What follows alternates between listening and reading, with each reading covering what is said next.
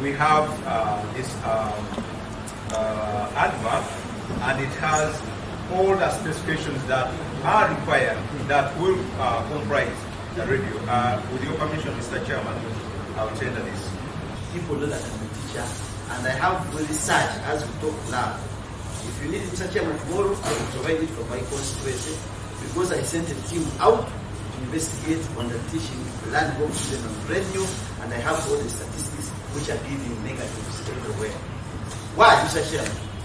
Members, many of these communication companies or radio stations are shifting from the old system where they have to play the announcements and everything. They are restructuring their programs because they look for listenership. Now, when you go for listenership, Mr. Chairman, majority of the young people are not interested in what is being told, but what is interesting in the radio music. The moment you put anything about learning, announcements, they dash off. Mr. Chairman, I have evidence, and the minister will testify here.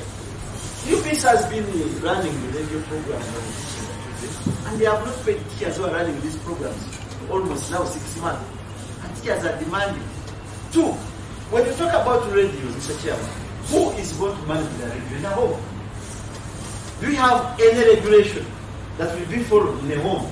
That in someone's home, Minister of Education is aware that there are 5 children in P6, there are 3 children in Senior 1, because there are people who are having more than those children, a big number they are homes. So when a radio is given to this home, who is in the control? Is it the parent, or the child of P7, or the one of Senior 1?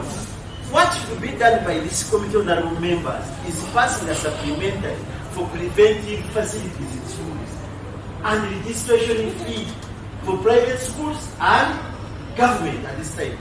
Yes, you advertise, but by the time you come to the procurement cycle to get the one who wins the bid, definitely the COVID will have been open to go back to schools.